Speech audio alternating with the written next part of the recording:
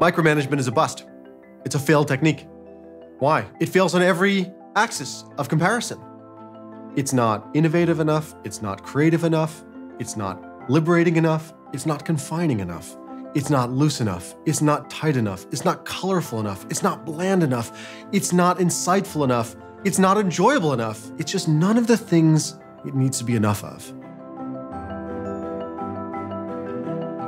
We're not satisfied being a mega fund anymore. We want to be a petafund. And to be a petafund, we need to generate peta returns. We need peta investors. We need peta startups. We are all in. We are heavy petas. So here I was on a meditative hike, and I realized, boom, I'm eating an apple, I'm drinking water, I have some cheddar cheese, Femto-Management.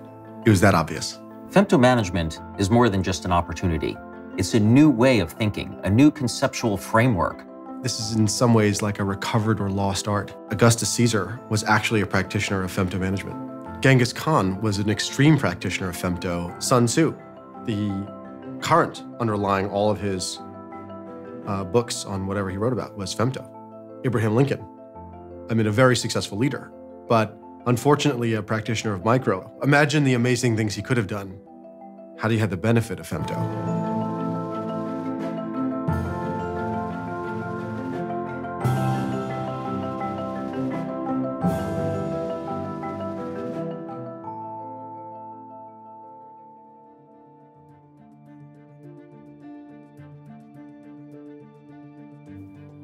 At the beginning of my company's history, we had a lot of missteps. We fell down, a lot of pitfalls, we fell into them.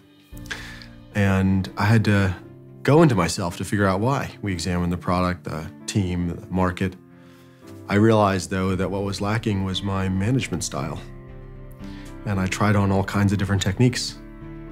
They all failed for me, so I had to invent my own. I had to innovate. And that's where Femto-Management came from. That was the key that unlocked the doors in the castle of success.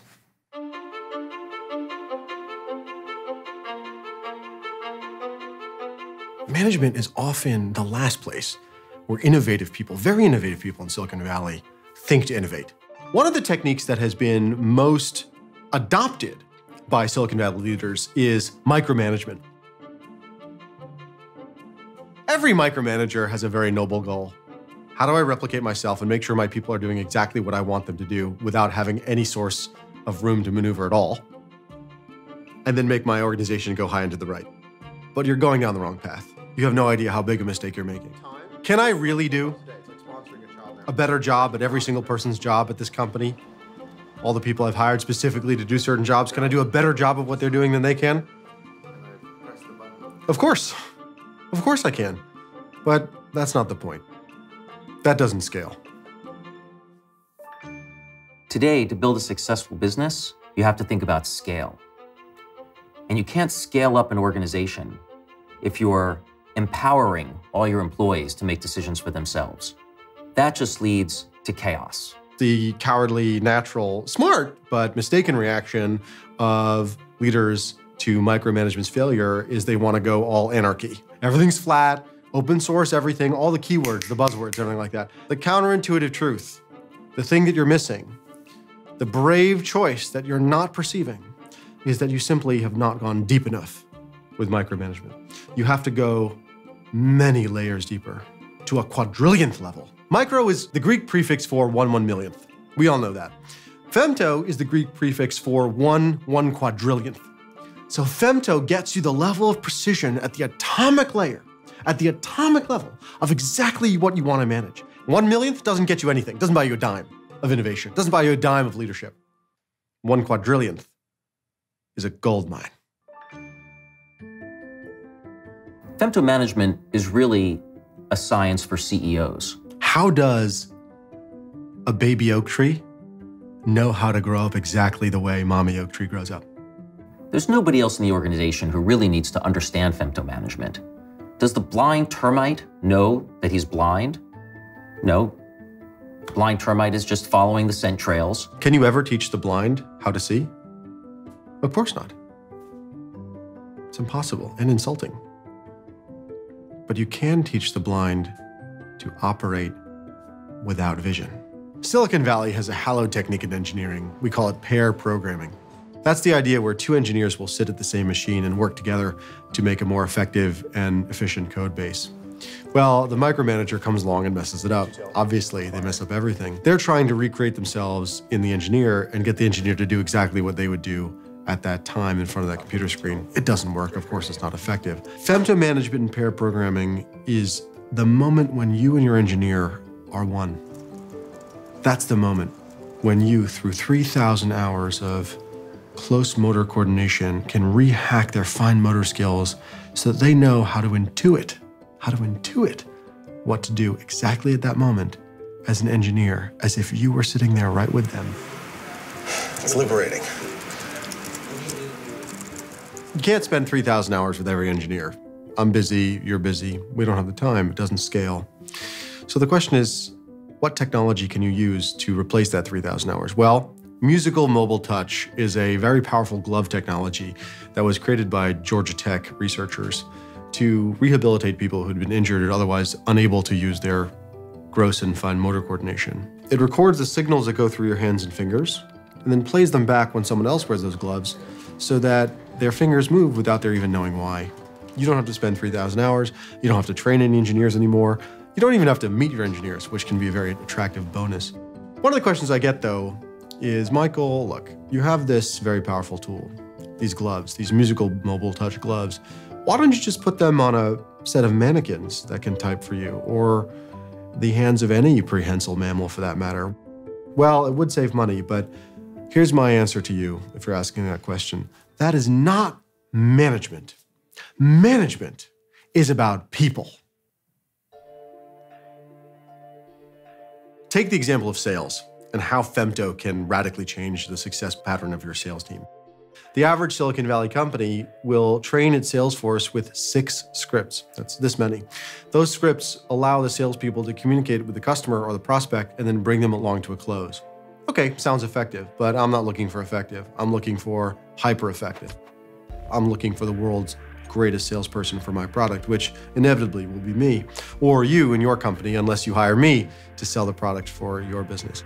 So if 6 is not the right number of scripts, if it just doesn't work, it doesn't make you effective, how many is the right number to make a salesperson as effective as you, to inhabit your mind brain? Stanford research has shown that the correct number is not 6, it's 600,000. Wow, that sounds like a lot. Well, that's pre-Femto thinking. 600,000, to me, to my post-Femto brain, that looks like a SaaS platform.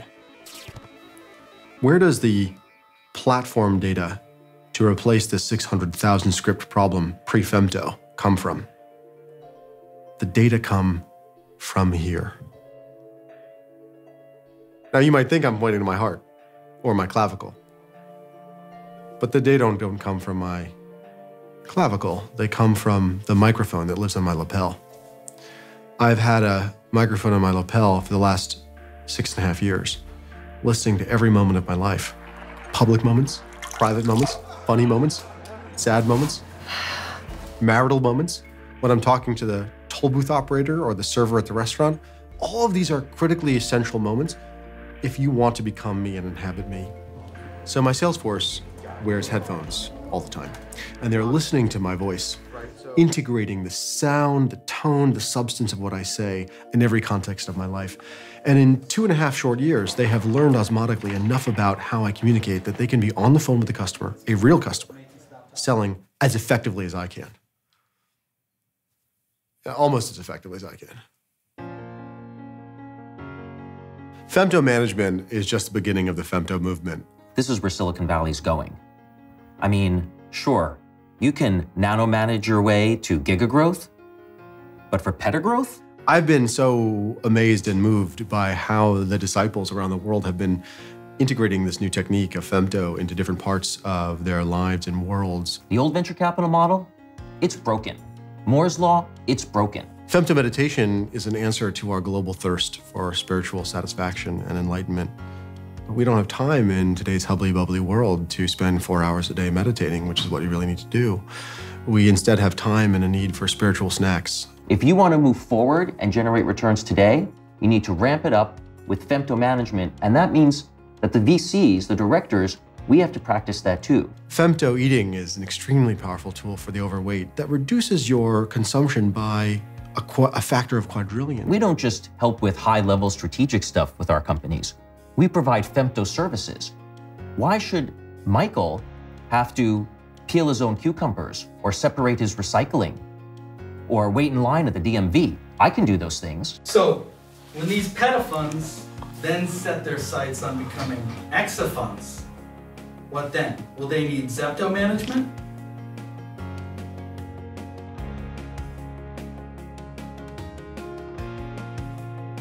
Zepto?